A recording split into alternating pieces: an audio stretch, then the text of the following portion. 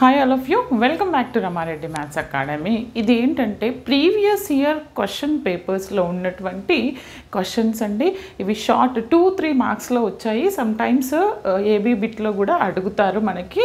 ఇది బాగా వినండి, చాలామందికి బాగా తెలుసు అసలు వాట్ ఈజ్ టాటాలజీ, టాటాలజీ అంటే ఏంటిది అండ్ కాంట్రడిక్షన్ అంటే ఏంటో తెలుసు. ఇంకా కాన్వర్స్ ఏంటి, ఇన్వర్స్ ఏంటి, కాంట్రాపాజిటివ్. ఇది లాస్ట్ ఇయర్ ఏప్రిల్ మేలో అడిగినటువంటి క్వశ్చన్ అండి. ఇది ఫస్ట్ వన్ చూడండి. ఇది 2 మార్క్స్కి అడిగారు. Define A tautology with suitable example.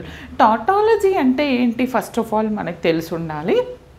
Tautology అంటే ఏదైనా కాంపౌండ్ ప్రపోజిషన్ తీసుకున్నప్పుడు దాని రిజల్ట్ అనేది ట్రూ రావాలి.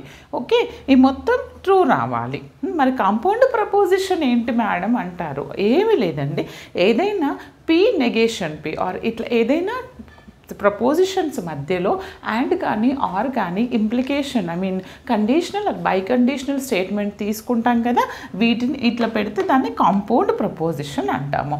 ఫస్ట్ ఆఫ్ ఆల్ ఏమని అడిగారు, డిఫైన్ ఏ టాటాలజీ.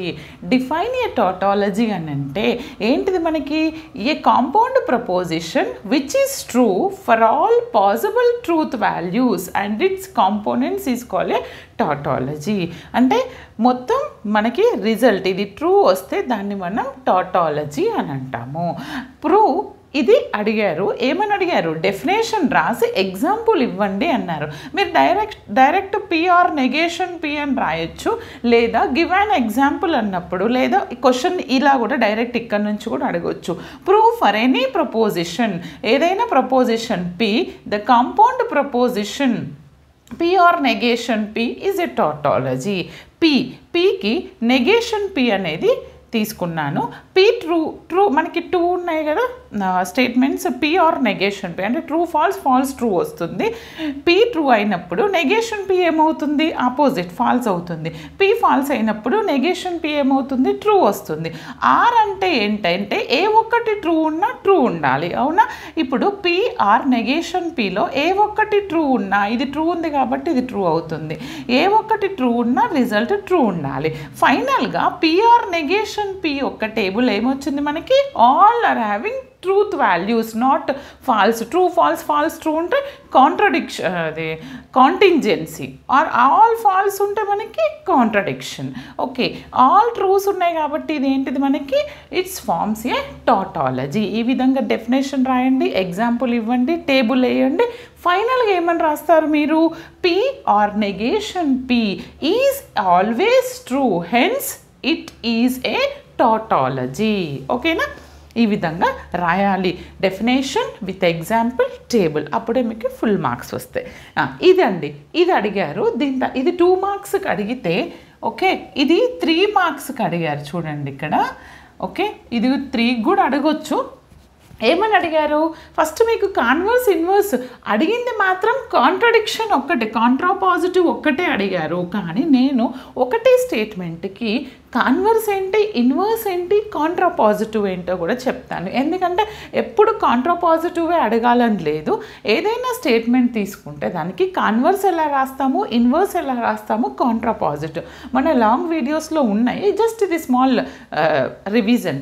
ఏంటిది, right కాంట్రాపాజిటివ్ of conditional statement. Conditional స్టేట్మెంట్కి మీరు కాంట్రాపాజిటివ్ రాయండి అంటున్నారు. కండిషనల్ అంటే ఏంటిది, పి అయినప్పుడు క్యూ, ఇది conditional statement. P implies queue. First conditional statement ఏంటో మనం తీసుకోవాలి. ఏంటి conditional statement, P if P then queue, దాన్ని మనం పి ఇంప్లాయిస్ క్యూ అంటాం, అవునా. దానికి నెగేషన్ కూడా, నెగేషన్ అంటే ఏంటిది, నాట్. ఓకే, నెగేషన్ పిని ఈ విధంగా రాస్తాం. ఇది ఎందుకు నేను చెప్తాను, ఎందుకంటే మనకు నెగేషన్ యూజ్ చేస్తాం కాబట్టి కాంట్రాపాజిటివ్లో. ఇప్పుడు కాన్వర్స్, ఇది ఇచ్చినటువంటి స్టేట్మెంట్, కండిషనల్ స్టేట్మెంట్.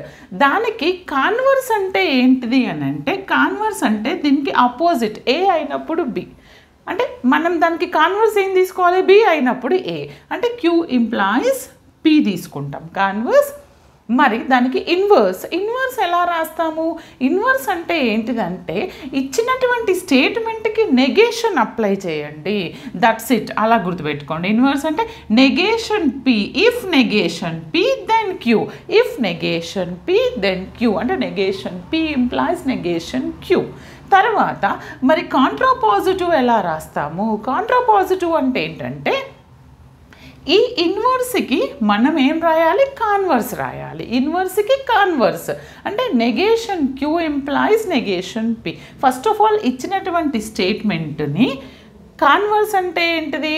దీన్ని ఆపోజిట్గా రాయాలి. తర్వాత ఇన్వర్స్ అంటే ఏంటిది?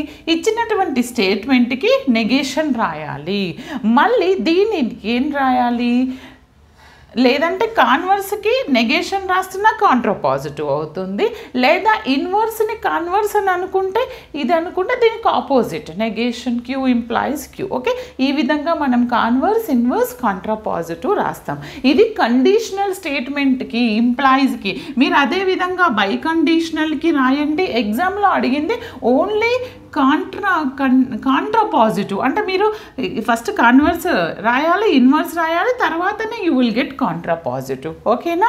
అప్పుడప్పుడు మీకు ఇన్వర్స్ వరకే అడగొచ్చు. ఇది కండిషనల్కి. మీరు బై కండిషనల్కి, అండ్కి, ఐ మీన్ అండ్కి, ఆర్కి, రెండిటికి వాటికి కూడా రాయండి అమ్మా. ఓకే, తర్వాత వచ్చేసి ఇంకొకటి అడిగారండి దీని ముందు ఇయర్. ఇది 3 మార్క్స్కి అడిగారు.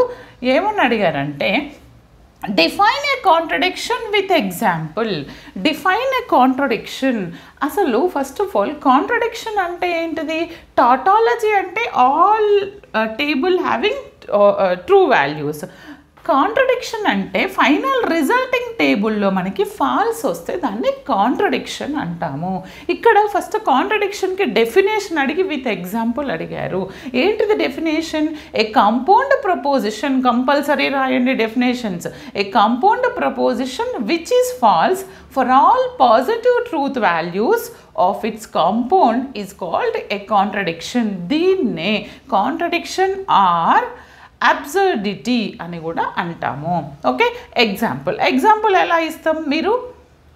నేను జస్ట్ ప్రాబ్లమ్ని రాశాను, ఎగ్జాంపుల్ అని మీరు పిఐని నెగేషన్ పి అని తీసుకోండి, లేదా ప్రాబ్లమ్ని ఇలా కూడా అడుగుతారని ఒకటి ఇచ్చాను అంతే. Okay, pi negation P is it forms A contradiction అని ప్రూవ్ చేయమంటున్నారు.